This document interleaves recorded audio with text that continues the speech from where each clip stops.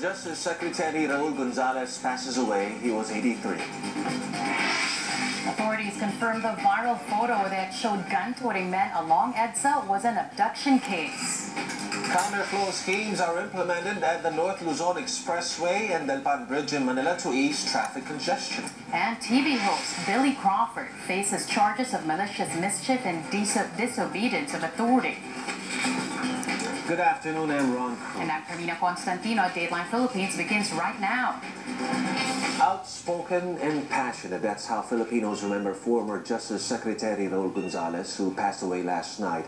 But beyond his public persona was a family man and a well-loved boss. Here's a look back at his life and career.